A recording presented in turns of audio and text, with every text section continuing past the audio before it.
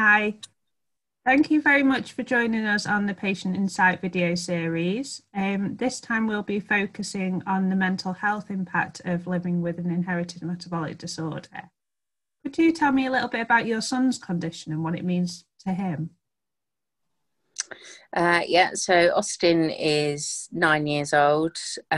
He has a urea cycle disorder called arginosuccinic aciduria. He was diagnosed with that at 4 days old after going into a coma at 3 days old at home. He is on a protein restricted diet, which gradually increases as he gets bigger, and he is also on medication 3 times a day. He is at risk of potentially going into a comatose state further if medication isn't taken and if he doesn't follow the correct diet. Great, thank you very much. And can you tell me a little bit about the effects of Austin's diagnosis and what impact this had on your emotional well-being?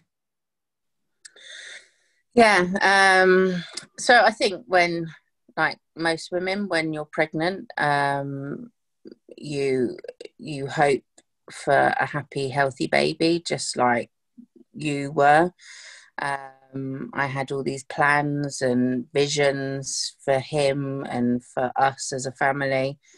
And when he was diagnosed and went into a coma as well, the impact on my mental health was huge. It was catastrophic. You're plunged into this world of the unknown. You don't know from 1 hour to the next as to sort of what's going to happen.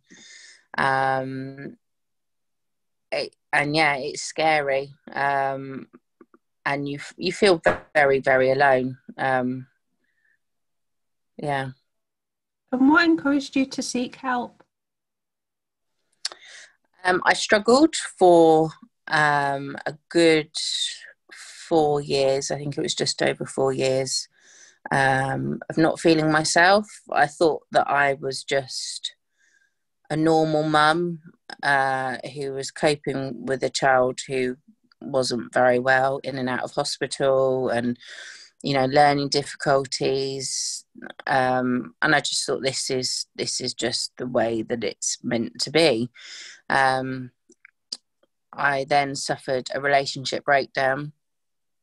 And from that, I think that was the straw that broke the camel's back. And I had a mental breakdown and had to seek help at that point. It's wonderful that you did, and thank you so much for sharing that with us. What sort of help and support did you receive? What effect did that have on you? So initially, it was the typical, you go to the GP, they prescribe you some antidepressants. It's almost as if they kind of want to put a plaster on to make it all better. And I took those. Things got worse before they got better. And that was something that I then had to adjust to. Slowly, as I went through different medications, nothing was really working for me. It wasn't until, I then had some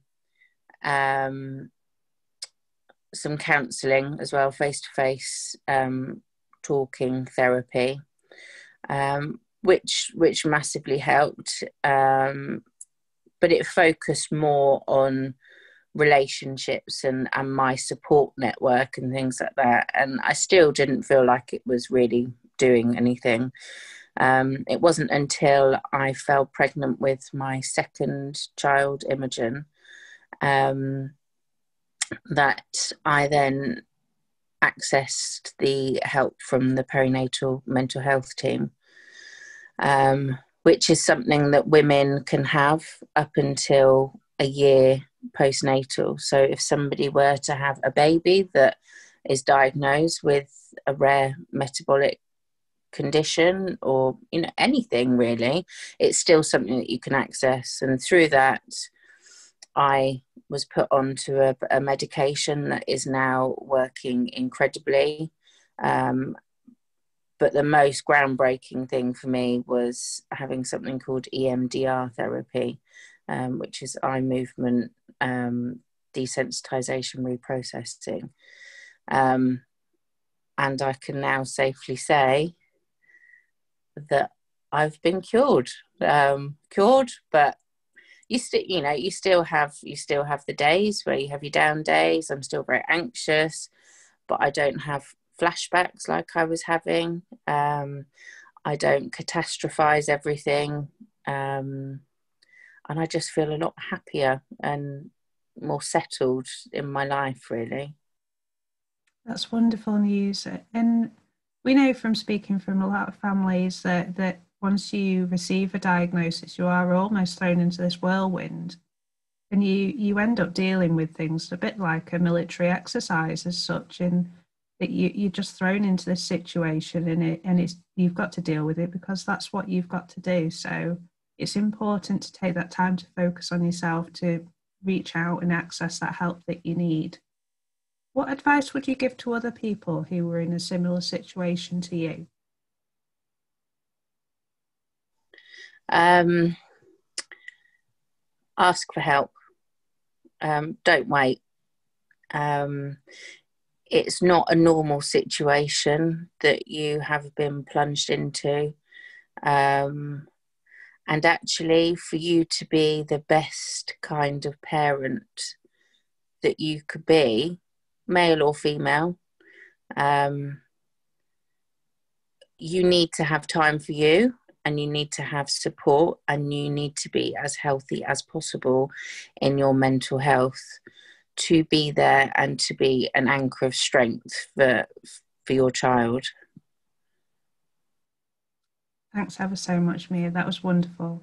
Thank you for all of your time. Thank you for sharing your experience with us. We know that mental health is a huge topic at the moment. It's wonderful to see so many people are willing to talk about their experiences to help other people. So thank you for your input today. Thanks, Mia.